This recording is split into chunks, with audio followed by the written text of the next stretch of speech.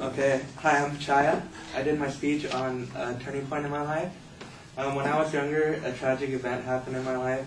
Well, it wasn't really that tragic, but it was kind of tragic in my mind because I was little. It was like over a decade ago. Yeah, like I remember it vividly. It's sad to say. Yeah, it started out as a happy day and quickly it became like a sad day. This changed like my views drastically. It was when my dad fell off the roof when he was putting up the Christmas lights.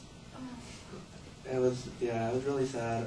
It changed like the way I view like stuff financially now, because like back then my dad was the only person, like our only source of income in my family, and when that event happened, he wasn't able to work for a while, and yeah, because he hurt his back really bad, and yeah, he was like rushed to the emergency room and everything.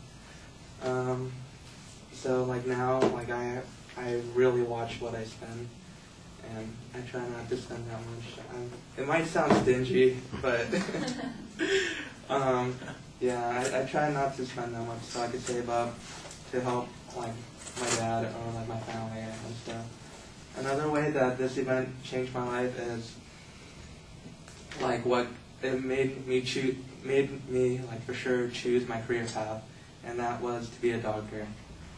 Because like I wanted to help my dad during that time in need, and like I felt like I couldn't help him. Like I was just standing there and wasn't able to do anything. But yeah, so like I want to be a doctor so I could help other people, and like this ties in with the other view that changed my life and financially, because doctors make a lot of money, and yeah. So before I wanted to be a doctor, I wanted to be an engineer because I like to design things and stuff. But I feel like that won't help out people that much, but being a doctor will help out. So that's why I chose being a doctor, and I'm taking the steps to be a doctor right now. But that's a long ways ahead.